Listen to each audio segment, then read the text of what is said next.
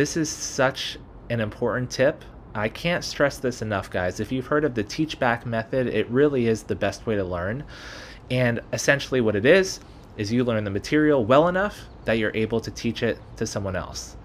And especially if you can teach it to someone who doesn't know what you're talking about or has no experience in dentistry.